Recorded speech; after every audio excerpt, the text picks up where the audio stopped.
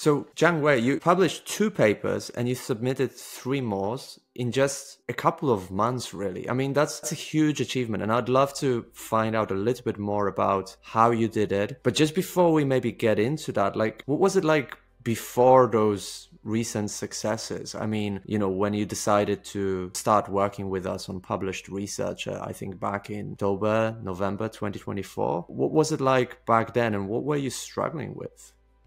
Yeah, as far as I can recall, I suppose it should be last year, July. I heard about this platform, Academic English Now, from YouTube because I was so struggling with the structure of my whole PhD thesis. I mean, last year, July, it's just 3 months for me to submit my PhD thesis. So I felt confident, but not that confident. And my supervisors also recommended me to find someone to do the proofreading. So I'm searching and searching online, and then I accidentally to know this platform. It was very useful, but the struggling thing is that English is not my mother tongue. So just as I mentioned, I felt confident in my whole thesis, but I'm not sure from the native speaker perspective whether it is good or not good enough. So I need some native speakers suggestions. And also my PhD thesis is a publication format. And before I joined this platform, I was struggling with the publication, especially the journal selection and the how to reply to the reviewers' comments. I remembered before I joined this platform, one of my papers almost took more than 6 months to just keep changing the journals, and they many times it's just a desk rejection, but I have no idea why it was rejected. So I need some more suggestions and more, the guidance on which part should I do to improve it, but not rejection times by times. I mean, what was that like for you? Because it sounds incredibly frustrating to me, and I suppose demotivating that you write papers, but they keep on being rejected from different journals, and you don't know why and how to improve them. Yeah. What was that like for Yeah. you? Yeah, I felt so demotivated because it's at end of the PhD, and maybe this perspective is not that correct. But I thought that as long as I engaged and as long as I make effort to do the research and to engage in my PhD thesis, the time was approaching to the Viva date or the submission. I was very anxious about the publication. I need something to improve my confidence. Absolutely. And so it sounds like, before it had taken you, 6 months back and forth with various journals, not to mention actually writing the paper in the first place. And then it sounds like, since that July 2024, you've defended your PhD, you published 2 papers, you submitted 3 more that are undergoing review, you became a lecturer. Yeah. I mean, you've achieved so much in the same almost amount of time, just slightly longer than it had taken you before to get 1 paper rejected. What was that like for you? I mean, what's like the biggest change that you've seen?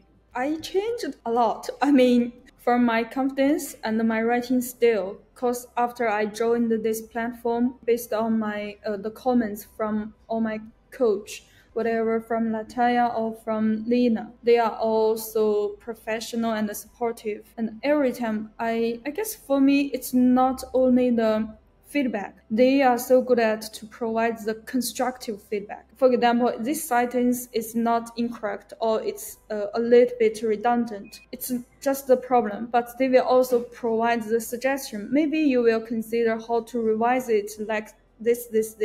So it gives me the thought. I mean, next time or in the future, when I write the similar writing, then I can learn a lot from it and to avoid the similar mistakes. Tell me more about that constructive feedback, because I think that's a lot, many PhD students or researchers miss. I mean, what was that like for you, and how did it help you, that constructive feedback? Because I also received some comments from the journal reviewers. They give me the comments like, your introduction lacks the good flow. But for me, I thought that my article was already good enough. But you said it's not good enough. But I don't know which part it should be improved. But from the platform, from my coach, they will tell me maybe the first paragraph you need more linking sentence between the first paragraph and the second paragraph, and maybe your introduction, the significance or the define of the key concept should come earlier. So this one I know how to improve and how to correct it. Yeah, I guess it has to be like very specific so that you know exactly kind of what you need to do. Because, I mean, if you knew how to tell a coherent story in the introduction, you would have already done it in the first place, right?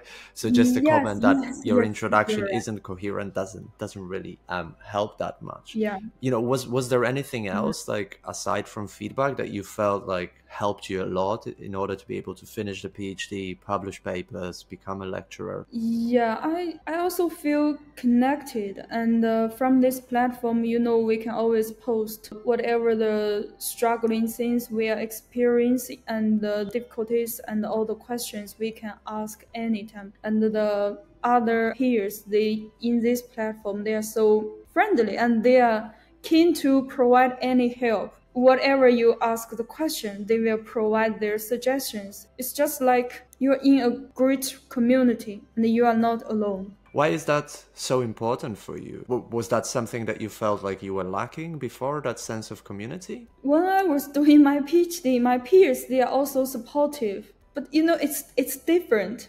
Sometimes when you feel the support or the suggestions from the strangers that you never know or you never met them, they always can provide me some suggestions from different perspectives. But when I was doing my PhD, we are all in the same department. Maybe we are from the same research field, and they are also good. But I care much about the support from anyone, as long as the people can provide the support. Yeah, I suppose it's very motivating, isn't it, to be around like a group of people who have the same goals and are very motivated and supportive. That uplifts you. And I suppose when there are difficult moments and roadblocks and challenges, that can motivate you to move forward, right? Yes. And you said one interesting thing that, in here you also get support from other points of view, maybe people from outside of your field. Why is that valuable for you? Because sometimes, what I hear from people as well is that, they ask if we will provide, a coach who is an expert in your specific field, which obviously we don't do, because then we would need 253 coaches in a million different fields, right? So, yeah. I mean, what was that like for you, and why did you find it beneficial that I suppose your coach is not really in your field either, and the people in the community are not really experts in your field either? For me, first and foremost, I guess the publication, they always, just in the social science, they have the fixed pattern. And whatever you are in which field, as long as we follow this structure or follow this flow. But why I like the suggestions from the people outside of my research field, because my supervisors always told me that if the people who are not the expert in your field, and they can also understand what you are writing and what you are trying to tell, then it means you are doing a great job. So I value the suggestions from the people from outside of my research area. I guess that is a very good point that maybe some people overlook, because yeah, I find that as well, that when I read papers from other fields, sometimes vastly different from mine, if they flow really well and I understand everything, that probably means that it's an exceptional paper. I mean, you've achieved so much in so little time, like in the last 9 months or so, PhD defended, 2 papers published, 3 more submitted, which will probably publish soon, grant applications. You're a lecturer at a university in China. I mean, most PhD students would dream of this outcome. Having achieved all that, like what advice, I suppose, would you give to other PhD students who might be, or even researchers who might be struggling with publishing papers and maybe with similar issues to what you used to struggle with? Suggestions. I will suggest they to try this platform first, because from my experience, it's helpful and useful. And yeah, I love this platform. One more suggestion is that don't be anxious, but it's very difficult to be not anxious. So the thing I guess they can do is to find the suitable platform or the coach, I mean, in this platform to just find a right place to improve their writing.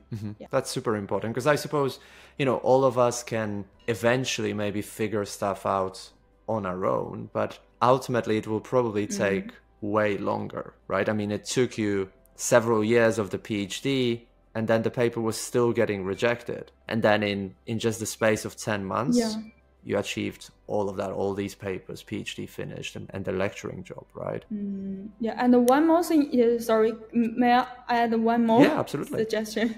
Yeah, it's just my feeling. I found that we should let the expert to do the professional thing they are good at. So I guess maybe some of the PhD students, they have a concern that if I find some support or help from others, it shows that maybe my ability is not that enough. But I will say no, because the people, they are good at the different things. So we are good at to do the research, but we need some people who are good at to revise or provide the feedbacks about the writing or publication. Then we need the support from this kind of the experts. Absolutely. And it's a whole mindset shift because I think as a PhD student, you're constantly told, you know, you should figure it out on your own. You should know how to do this because, you know, you need to be an independent researcher. But at the end of the day, I mean, there are people who have already figured it out before you, right? So it shouldn't be a how-to question where you spend the years trying to figure something out on your own. Well, there are people who have already done it, right? Yeah. So it should be maybe a who question, like you said, you know, find an appropriate mentor or platform that will just, you know, allow you to cut the learning journey. You know, the reason why I recommend this platform, because I guess it's more than the service to provide the feedback. It's also kind of like the training, the thought training about how to revise your own article after the rounds of the revision. I also learned a lot from how to rephrase the sentence, how to write the article. And also, you know, so many useful videos that you already posted on the community. It's very, very helpful. Yeah, so I suppose for you as well, it's like a skill that you're mastering for the rest of your academic career that you'll be able to reuse over and over again, right?